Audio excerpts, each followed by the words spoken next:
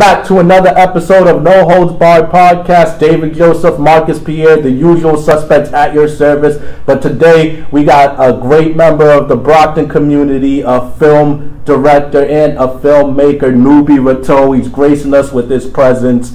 And Noube, I'd just like to jump right in and ask you this question. There's a lot of kids in the Brockton community, obviously. Some are doing good, some are doing bad. And obviously when there's a lot of bad going on, you know, the negative stigma takes over the community. But I do believe, as I said in part one, there are a lot of rising stars and potential in Brockton. With that being said, what would be your number one advice be to a young person to be successful? We were talking about it a little before. I think you got to be able to humble yourselves. Be able to humble yourselves. One stat that I noticed is that, less than 2% of people in the media are of African descent, which is very interesting, which I feel, people in the media, particularly people of color, have an obligation, to really, portray a positive message. Humble yourselves. And, I'm just saying once and said it again, that, I've done internships, I've logged tapes in basements, where I used to work for Channel 7 News as an intern. That's amazing. I used to, log every strike, and it was tedious. It was work that I didn't like. We got paid $7 a day, which is nothing. That's like pennies. But I was able to learn from people who are smarter than me. And you got to be able to listen down and just, once in a while, sit down, shut up, and listen to people who are smarter than you, younger or older. And another thing I wanted to, let people know is, don't get fixed on facades. Fixed on facades, and that, you're doing this, doing that, but you're not portraying a reality of what's going on. My reality is, I'm an inspiring filmmaker who's won awards, who's been nominated for an Emmy Award, but I'm not rich, and I haven't made it the year. My reality is, I'm teaching full-time TV production at Lynn, for I have the time to pursue other passions, which is documentary work. That's my passion. That's my reality. My reality is, I'm not this filmmaker traveling around the country with a big baller doing all this stuff. Do you feel people get it twisted and tend to think that about I think most people, a lot of people get it twisted. Not necessarily with me. I think, it happens sometimes to me, with everyone else. And I think people, live in this fake world about, I'm doing this and the other, but they're not being true to themselves. And by doing that, other people are watching you. So it'd be a disservice for me to say I'm doing this, that, and the other. And, because you may watch me and say, wow, that's the way to do it, but you didn't see the grind, the hustle. Yeah, exactly. And I think it's important that people need to realize the grind and the hustle, because I'm at this level, which is nothing, but I had to bust my behind just to get to that level. Just to get nothing. Never alone, how a Tyler Perry is. And some of that is luck, too. Luck plays a lot of part involved in stuff. You got busted behind, but sometimes you make your own luck when you bust your behind. So it's, Tyler Perry said, he's a billionaire right now, but some of it's just luck. Right place, right time. That's an awesome piece of advice. For you guys that don't know, I'm actually part of a fraternity, Sigma Phi Rho Incorporated, joined back in 2012. And Noube, I remember you actually did and have done some film work for our fraternity. So how did you go about doing that? Well, the two people who, one person who's not in the production no more, but still, I consider him my brother, one of my best friends, Hakeem Hill, is part of the fraternity, and then William Madero was part of the production, co-director, is part of Sigma Phi Rho. So they're actually our first client. They hired us in 2009 to do the AIDS benefit show, which is a great time. An absolutely great time. They have a comedian, concert, different local artists perform. Just a great time. So that was our first client where we recorded it. And we do all these little functions. We do the typical weddings and all that stuff. We do that to help fund our films. We do it. I remember last time we didn't pay ourselves for 2 years straight. We took all our money and that we got from our gigs to provide for our films. Again, so that's the reality I want to showing you grind. Yeah, present people. That's what was needed to happen to go to that next level. Exactly. I respect that a lot, by the way. Well documented that you're a sports fan. Right. This NBA offseason has been crazy. Wade left Miami. Never thought we would see that. Tim Duncan retired in the same year as Kobe. Durant's on the Warriors. Any bold predictions? Any final predictions you want to drop on us? Right. I would say, number one, Golden State's not winning the championship. And I'd argue the year before that was they I won't say got lucky, but dodged some bullets. Obviously, with LeBron, clearly, only playing by himself without Kyrie Irving and Kevin Love. Before that, Tony Allen got injured, and Memphis was up 2-1 in that series when they won the championship. Tony Allen got injured and couldn't shut down Steph Curry like he did the first 3 games. So they won the championship the year before that, so I give them credit. But I don't think they win it this year because I think it takes at least a year to get some chemistry. You would talk about that. Sometimes longer. Sometimes longer. That Laker team with Kobe Bryant, GP, Karl Malone, Shaq didn't win, lost to Detroit. LeBron with the big 3 with Bosh and Wade, lost in Dallas.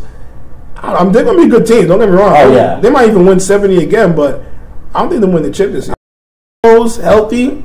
Derrick Rose is only 26 years old. Yeah, if people forget that, and and he was starting to come around the second half of last season. Played 66 games. I think if Derrick Rose gives them 60%, they can make. And I love Joakim Noah. I mean, he's one of my favorite players. Tough, gritty.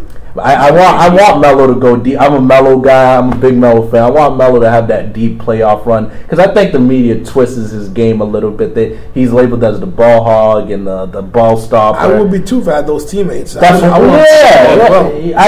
think he is a legit superstar, and I hope they make some noise. I think Celtics are the number 2 seed in the East. I think so too. I think Horford was a good addition, better than people think. Right, Gerald Green's actually a nice little addition too. Yeah, nice swing player, could shoot the 3, could put the ball on the floor.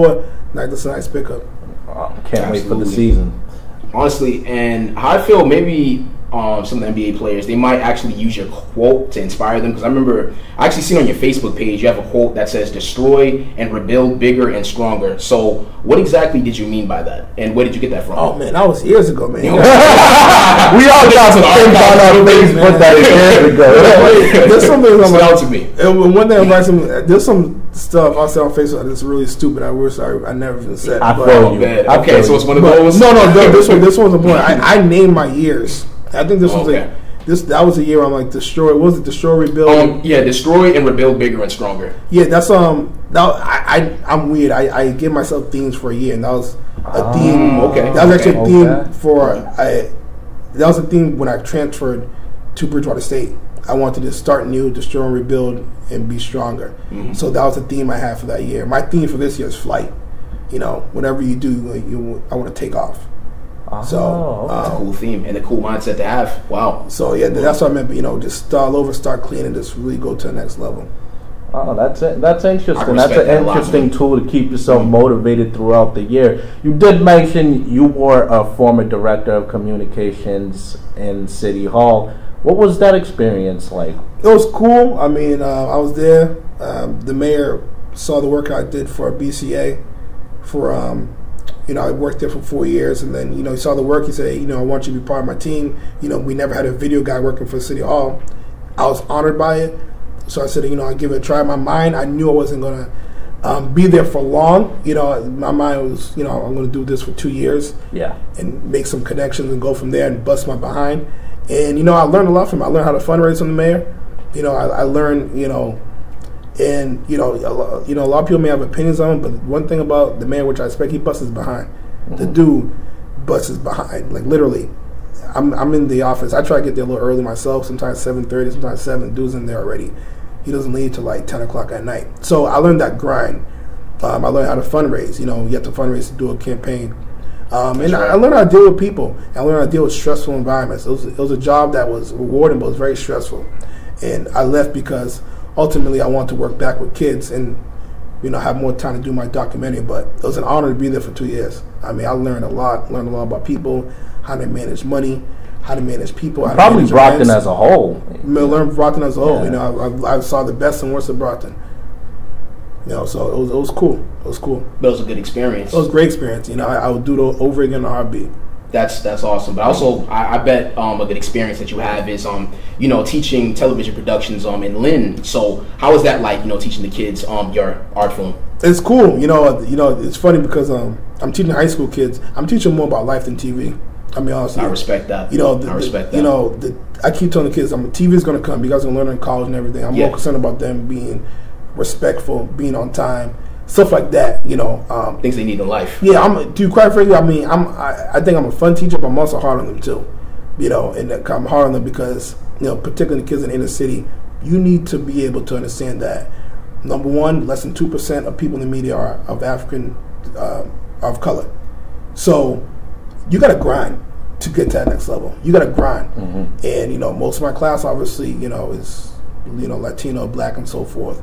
And I just wanted to make that clear that, to go to the next level, you got to be disciplined, you got to get grades, and then, work on the TV stuff. But I love it because, number one, I love being able to see a kid who really had no confidence at the beginning of the year till the end of the year in front of the camera doing TV work. I mean, that's cool. So let's just say they don't even do TV. They got a lot of confidence within themselves. And I'm more happy about that than any type of TV that they learn. So it's funny, teaching TV in college is different. It's more technical. This is what it's all about. In high school, their minds aren't even, they're 13, 14, 15 years old. They don't even know what they want to do in life. Sometimes they're taking TV because it's a fun course. They might like me as a teacher. They might like a person in the class. Who knows? So I'm more concerned about teaching more about life in the class. All right. It's a very important job to have as a teacher, just, building their mind and just the actions they take. I like that a lot, my man. I like the fact that you are emphasizing on future generations, man. And again, appreciate you for coming by. Guys. Appreciate you for gracing us with your presence. If you liked anything Noube had to say, or what we had to say, or if you thought it was insightful, feel free to like us on Facebook at No Holds Barred Podcast. Subscribe to us on iTunes. Subscribe to us on YouTube. And remember, we'll hold your attention.